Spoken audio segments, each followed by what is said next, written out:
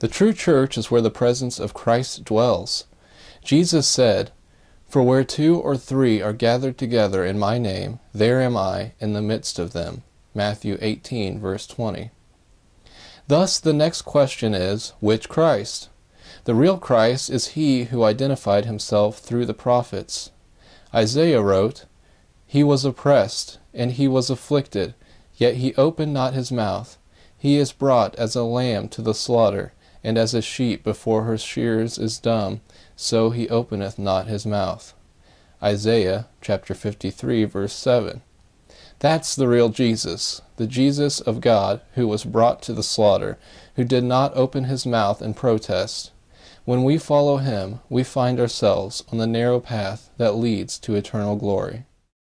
At the same time came the disciples unto Jesus, saying, Who is the greatest in the kingdom of heaven?